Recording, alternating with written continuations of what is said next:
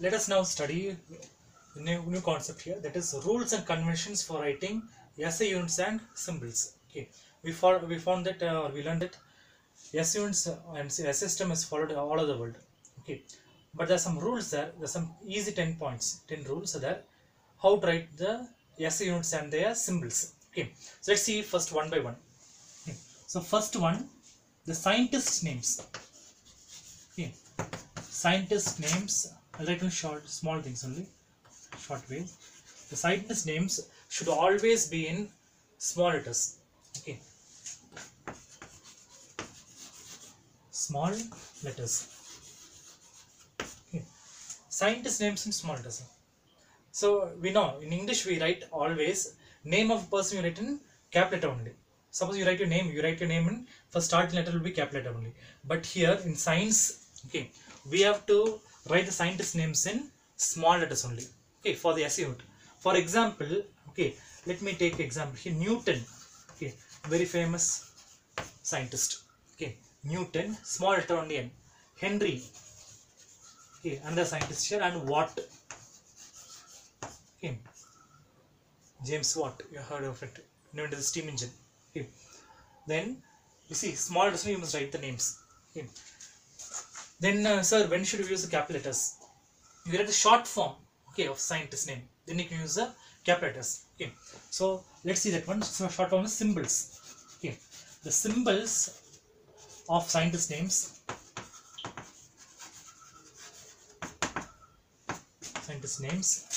that you can write in short form or capital letters. Sorry, this is capital letters. Capitals you can write. Okay, example for this you can see Newton. Okay, so Newton you write as capital N. Henry you write as capital H. Watt you write as capital W. Okay, so Newton, Henry, and Watt.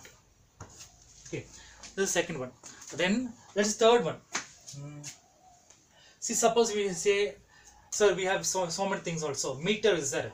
Meter is not the name of scientist. Okay, kilogram is not the name of a scientist. Then what to do?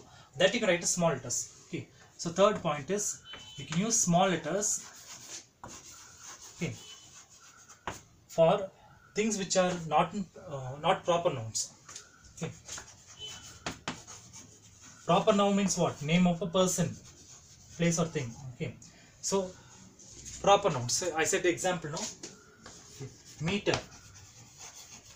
Meter is not name of a scientist. You write small letter itself. Symbol is small m only. Kilogram is not name of scientist or not name of person. Small k, small g. Okay, so then next one you see, sir, I bought say I went to the shop, I bought 10 kilos of rice.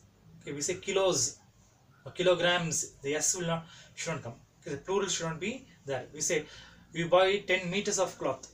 Okay, meters. Okay, we shouldn't use the plurals there. Okay, that is the next point here.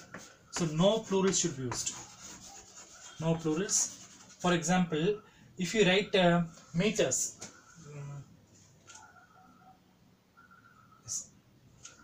so I'm writing in different order than the textbook. Okay, so no plurals means we should not write kilogram is correct. Okay, but if you write kilograms, yes, you write together, it is wrong. Okay, the next one will go. We should not use any full stop or punctuation. No full stop, or you should not use any punctuation. Full stop, you know, punctuation means what? The comma, apostrophe, and all. That shouldn't be there. For example, you write say 50 meters. Okay, this is correct. But you write 50 meter and then put a dot here. Okay, that is wrong. Okay, put dot or comma, that is wrong. So you should not have any full stop or any punctuations. Okay, next one. See, temperature I said. What is the SI unit of temperature? Kelvin. Okay, so temperature we always use Kelvin scale only. Okay, when you use the Kelvin scale, okay, we should not use a degree symbol. No degree symbol should be used.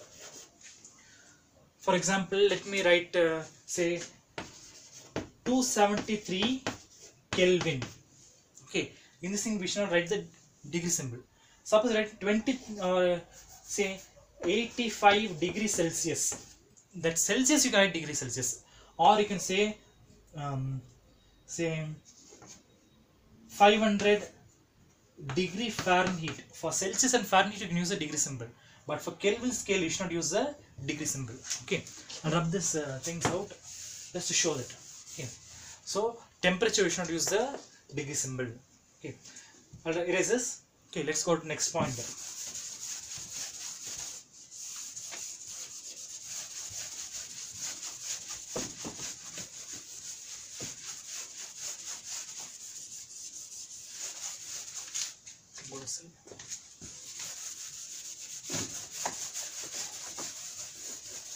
Okay, I erased it.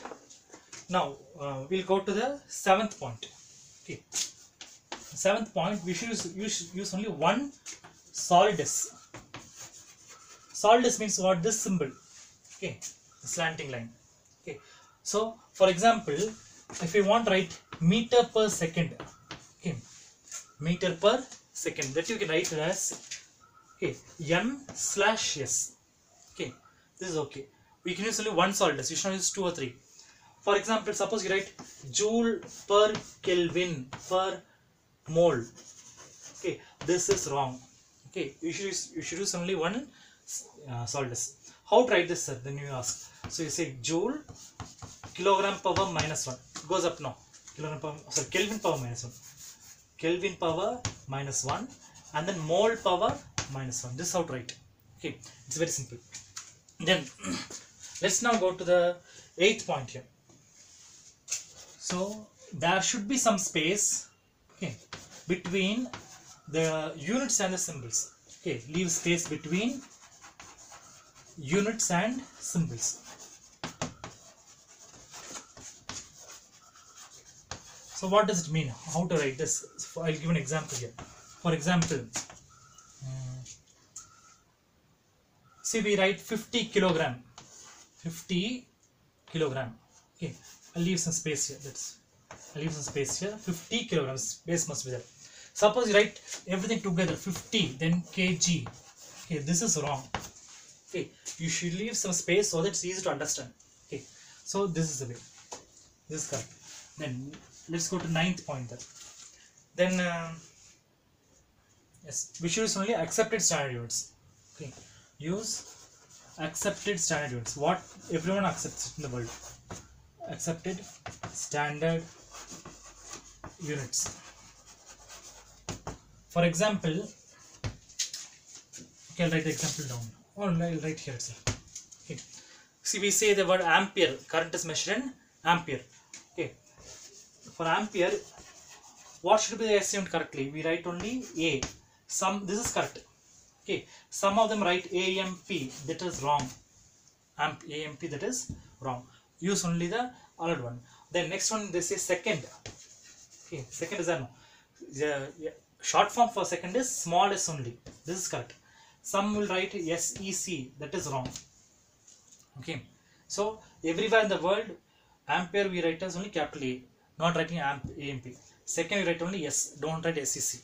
Okay, this is very clear to understand. Now let's go to last one. So we have big numbers, sir. How to write? Okay, very big numbers we have to write in the form of scientific notation. Okay, so our scientific form.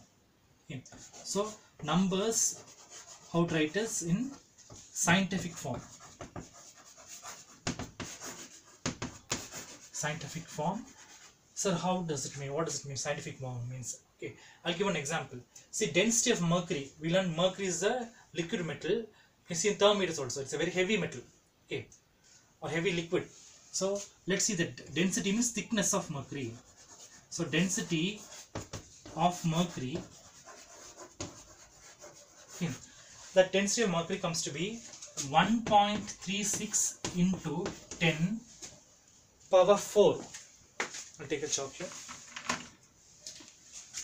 10 power 4 kilogram per meter cube. This is correct.